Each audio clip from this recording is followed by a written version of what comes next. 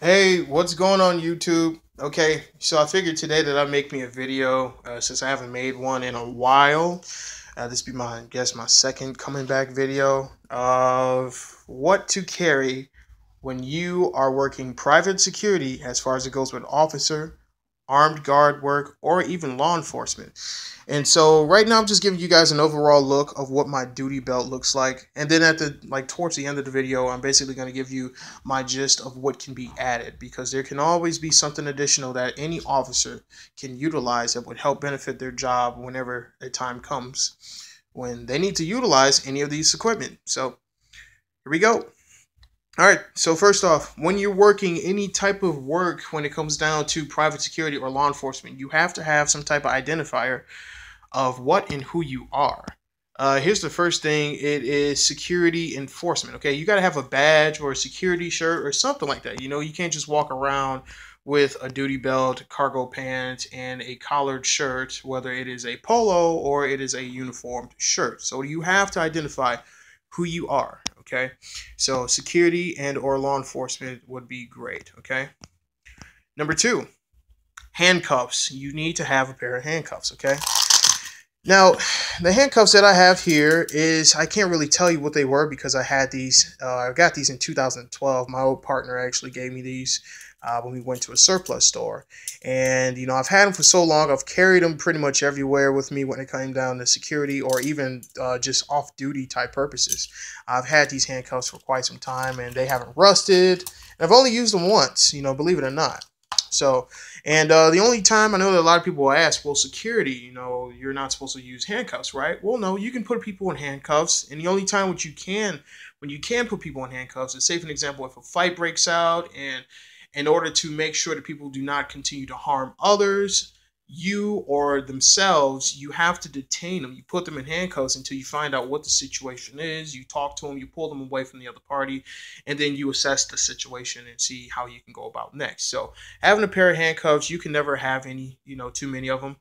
This is a standard handcuff holder that came with the belt, and believe it or not, the belt came with a lot of accessories. A lot of them I had to change because it just did not fit what I was bringing to you know, on duty. So this is just a regular nylon handcuff holder, and I believe it can hold two handcuffs. But the way how the base kind of looks, I don't think so. So right now I just got one pair. I can always have more. This nylon baton holder actually had came with the belt as well, except for the baton. This is a 21-inch baton that I got online on Amazon. Very cheap. You can find these anywhere between 10 to 30 to 40 bucks. You know, there's different companies that make them. Some even cost way more than that, and you know they have other features on it and stuff. But this one right here, it's a 21-inch. I don't want to extend it because I have to prod it into the ground really hard in order to make sure that it goes back in. And so this is, you know, it's really great. I don't have any problems with it. And then my holster. First and foremost, we're going to take the firearm out. The weapon is clear. There is no round in the chamber, and there is no magazine. The trigger has been compressed. Okay. The holster that I got it on Amazon. This is a Safari Land 6280 level 2 holster. It has a hood on it, so that therefore no one can just simply draw out my holster from the rear. They just have to, you know, try to figure out how to work this. You can't just simply push it forward. You have to press down and release. And draw it forward. So you know that's pretty much how that works. And my firearm. This is the Glock 17 Gen 3. This is a semi-automatic pistol, 9mm.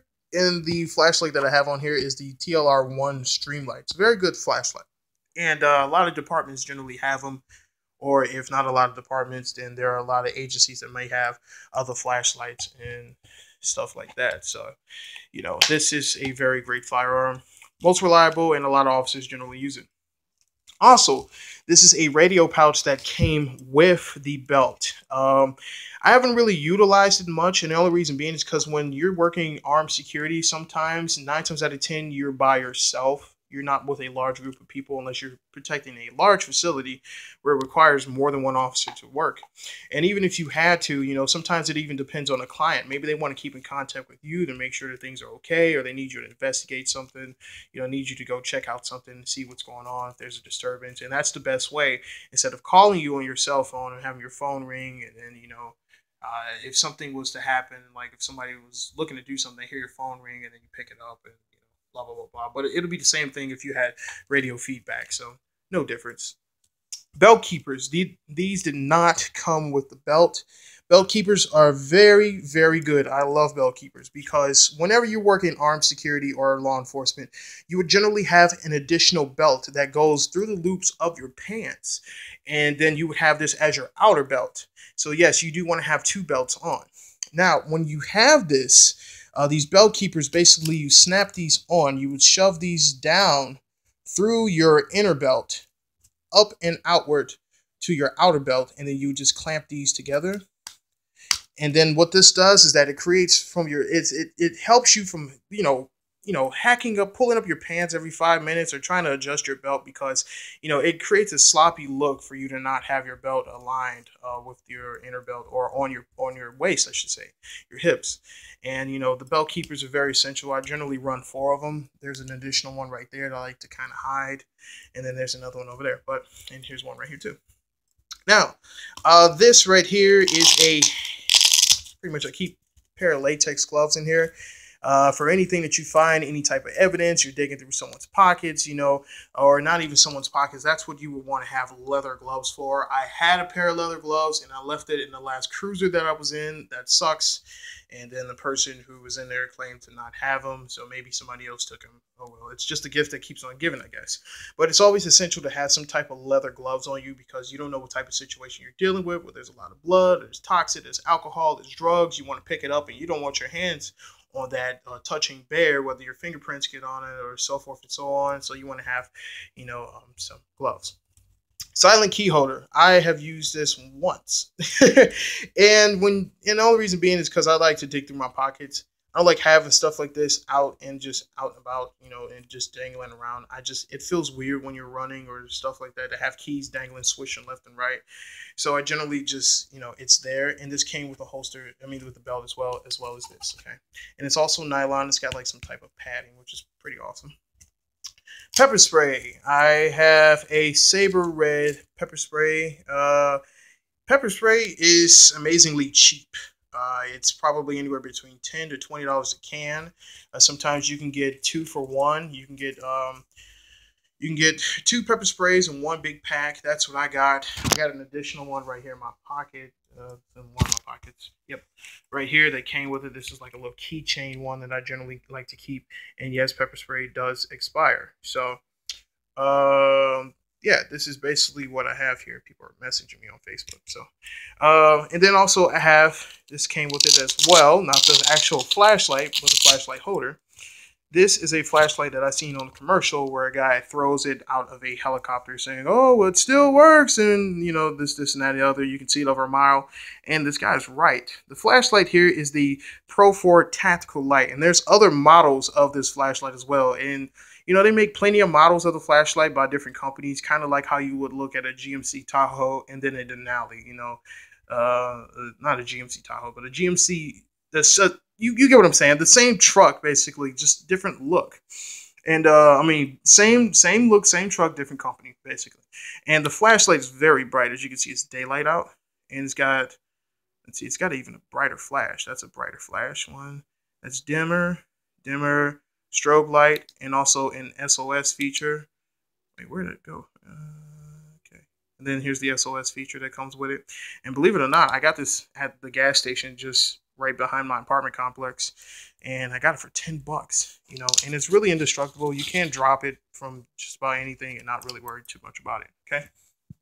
Last but not least, the triple mag holster by Safariland. This is a Kydex, and I run 3 Glock 17 magazines, and I have +2 extensions on them, so instead of having the standard 17 rounds, I have 19 per mag. And the ammunition that I run is Blazer law enforcement rounds. These Blazer. I don't know. I'm not really sure. Probably should check. But I had these for a while. These are law enforcement grade defensive rounds, hollow points. And they really are great. I've seen the ballistic reports on them. And then just for the last but not least, I have my deadly ammunition. I know I probably shouldn't have mixed ammo, but whatever it is, ammo's ammo. Whatever you can do to defend yourself, and to utilize this stuff, you have to be literally at the point where your life is in imminent danger to use your firearm. And that's really the only time that you can use your firearm, is if your life is in imminent danger. When somebody's coming after you with a knife or a sword, or or another firearm. That is really the only time that you can utilize it, because at that point you have, I got past words, and you have to defend the one and only life that you have. Now, I know that some people are going to ask me, why is it that I run 3 magazines? Well, I do a lot of private security work in Detroit. And if, no offense to the Detroit PD officers that are probably watching this, but the response time is very deplorable. And if I have to sit somewhere by myself and wait on police to come, I'm going to be in the fight for my life. So not only do I have 3 magazines, but I have an additional 2, and also keep 2 boxes of ammunition on me just in case. I don't know what I'm going to get myself into. But that's the thing about working this type of work. You are always walking into an unknown. Whether you're doing security work at a hotel, every single time that you open up you open up a hotel door to a house or a security room or something or a hotel. It's like changing the channel on a TV. There's always something different per channel, whether it's kids sitting down being polite, whether there's people having sex, whether there's people doing drugs, whether there's people just, I don't know, playing Foursquare, I guess, or whatever. Yes, I know, in a hotel. It's happened. I got stories. So, but things that you can add. If you got the money, and this is only if you're coming out of pocket, or if not, it is a department issue. Tasers. Tasers run anywhere between, I've seen them cheap, but I'm talking about ones that, like a taser pistol, can cost anywhere between $400 to about over $1,000, really. And I plan on getting one. It's like $300 to $400. It's an actual pistol, a taser pistol, and I think it's called the M26, not the X26, but the M26. And it's pretty cheap. It is a taser. Anything that would get me from not using that on someone.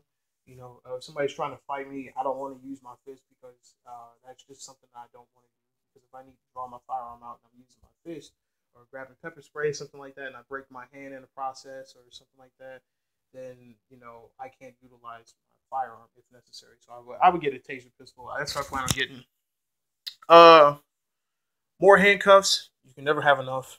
You can never have any more handcuffs. You know what I'm saying? Reason being is because, let's say for example, if you are doing security at a party or something like that, and or a fight breaks out and you need to detain a large crowd of people, you're gonna be sitting there like, dude, I'm out of handcuffs, or this and that. So, and not only that, you want to have those zippy tie cuffs as well. I keep some of those as well on my plate carrier, which I will be making a video of that. Yes, I have a plate carrier, and I also have another vest that I wear on the outside. It's too bulky to wear on the inside of the shirt. So, but anyways, you can always add more stuff onto your duty belt. Just don't be overzealous. Have like 5 magazines on your duty belt. Just keep some in like a go bag or in your cargo space if you have them in your pants pocket, if your pants even offer the cargo option. But anyways, this is just my duty belt, my EDC for what I usually have when I work in law enforcement or security work, which I don't work in law enforcement, but para-law enforcement, I should say, paramilitary work. And anyways, security work. This is everything I have, and I will be making more videos of what I got. So peace out, God bless, and have a great day.